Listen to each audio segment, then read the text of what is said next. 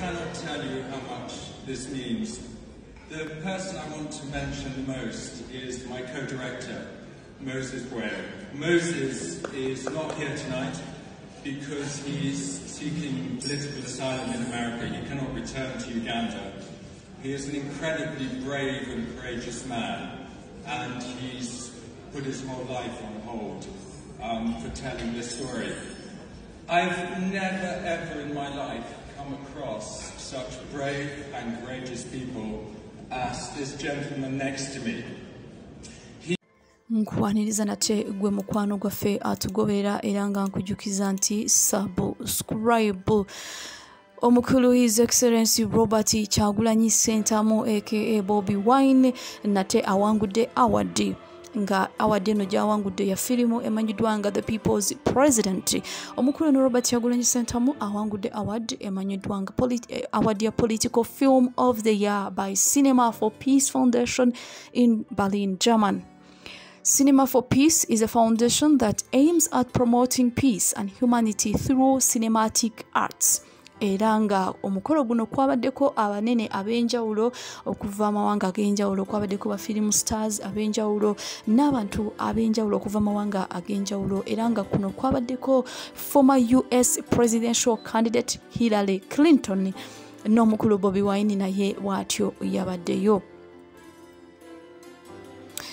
Okuva mu mwaka 2022 awards zino zize ziweebwa abamu ku bantu ba film stars, ba celebrities abagenze masono kubanga benyigira mu kulaga ebigenda maaso mawanga gaabwe ag'enjawulo naddala okutyobola eddembe ly'obuntu. Films ez'enjawulo ezize ziraga ebifa mawanga agamu.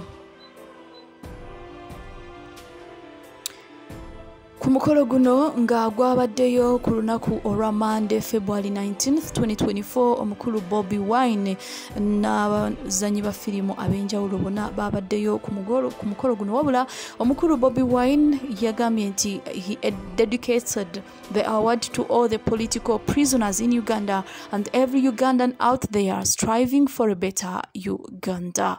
Era ne Mama First Lady Itungo Kyagulanyi naye yabaddeyo ku mukolo guno. Honorable Mwesigye Frank ku mukutu gwe ogwa X avuddeyo n'abako kyayogera ku nsonga z'omukulu Robert Kyagulanyi Ssentamu okubanga ennaku zino Eva abeera bweru w'eggwanga. Omukulu Honorable Mwesigye agambye nti Bobiwine in 2017 said that if any black man frequently visits white man, know that he has betrayed you. Now the guy looks more excited to be recognized by whites than the people he wants to represent. Indeed, we are removing a dictator. Omukulu Honorable Mwesigye bw'atyo bw'ayogedde ku nsonga za Bobiwine okubanga ali bweru w'eggwanga. Era omukulu nagambye nti mu 2017 yagamba nti omuddugavu yenna kasita akyalira nnyo abazungu omanya obuzibu buzze, omanya oyo yabaliddemu olukwe. Kakati omukulu Mwesigye agambye nti Bobiwine ennaku zino omusanyufu nnyo oluvannyuma lw'okuwangula awards okuva mu mawanga g'abazungu. Kakati omukulu nagambye nti ekituufu kiri nti tuli mu kujjako dictator. Ye omukulu Robert Kyagulanyi Ssentamu avuddeyo n'abako kyayogera ku nsonga z'amasomero agali mu ggwanga erya Uganda, naddala essomero eriri mu kyalo ekimu mu kitundu ekimanyiddwa nga Budaka district. Kyagulanyi Ssentamu agambye nti this is St. Peter's Itangoli Primary School, a government school located in Itangoli, Budaka district. Condition mweri yeyogerera essomero lifaanana bubi, kwegamba embeera sinungi mu ssomero lino, abaana basomera mu ssomero naye nga entebe tezibamala, benyiga.